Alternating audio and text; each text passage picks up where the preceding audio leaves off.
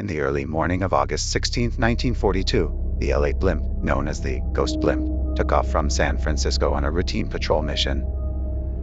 Two seasoned naval officers, Cody and Adams, manned the blimp. As dawn broke, they reported an oil slick off the coast, their last known communication. Hours later, the Ghost Blimp reappeared, eerily drifting towards Ocean Beach, its control car empty. No sign of struggle, no distress call, just an empty vessel drifting like a phantom.